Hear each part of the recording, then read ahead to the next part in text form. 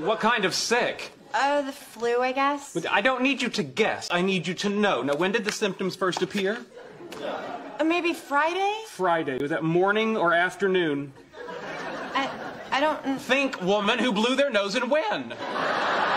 Sheldon, relax. She doesn't have any symptoms. I'm sure she's not contagious. Oh, please.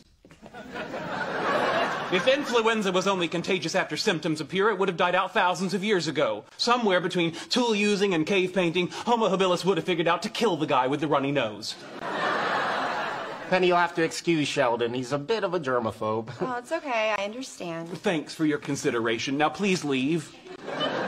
You'd better go before he starts spraying you with Lysol. Okay, well, thank you for getting my mail. No problem. Welcome home.